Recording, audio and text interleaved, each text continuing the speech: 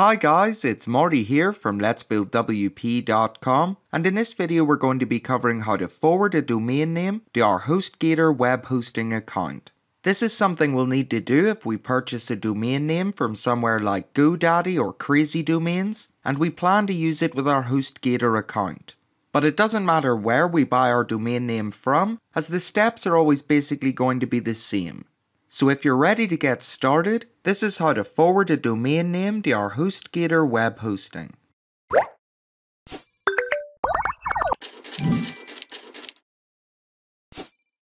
Okay, so the first thing we need to do is just open up our internet browser with our HostGator control panel or cPanel open in one tab, and the site we registered our domain name from open in another tab. And in this example I'm using Crazy Domains. So we just want to make sure that we've got them both open and we're logged into both.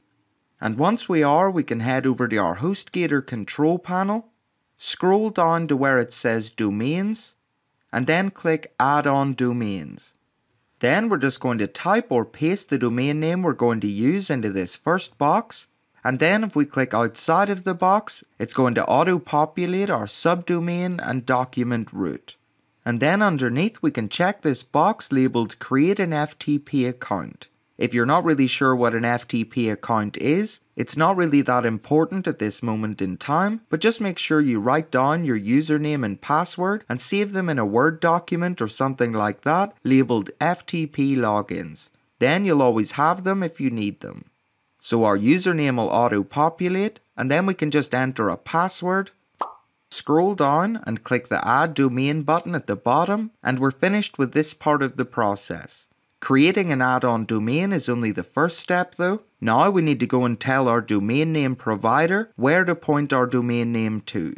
So to do this, we just need to head over to our domain registrar and then click into the domain name that we're using.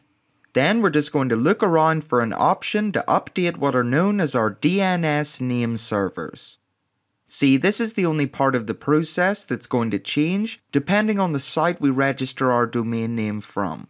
If you're using Crazy Domains like I am, after clicking on our domain, we just need to scroll down and we'll see here it says NameServers.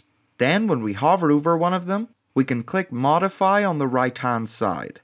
If you can't find the option or you're having any problems, just do a quick Google search for wherever you registered the domain name from, plus how to edit NameServers. I'll also add a few links below in the description, which will show you how to update NameServers on some of the most popular domain registrars. Then once we know where they are, we'll see NameServer 1 and NameServer 2. Then the URLs in these boxes are the actual NameServers themselves. So once we know how to edit them, we can now head back over to our HostGator cPanel to get the new ones. So we just need to click the HostGator logo in the top left to go back to the home page. And if we scroll down, on the right hand side we'll see here it says General Information. Then under this we'll see Primary Name Server and Secondary Name Server. So we just need to copy and paste these two URLs from HostGator into these name server boxes. So the primary name server is NameServer 1, and then the secondary name server is NameServer 2. Then we just need to update our changes and we're done.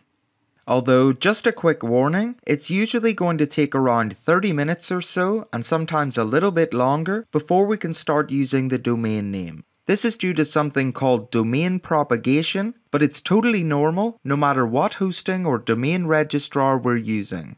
Then once propagation is finished, we'll be able to start using our domain name from within our HostGator account. So that's us now finished, and that was how to forward domain names to HostGator web hosting. I hope you found this video helpful, and if you did, please give it a like here on YouTube to show your support. And if you haven't already, consider subscribing to the channel for more WordPress tutorials like this one published every week. Then if you have any questions or need any help with this, just leave me a comment underneath and I'll try my best to help you. Once again, my name's Marty from letsbuildwp.com, and thank you very much for watching my video.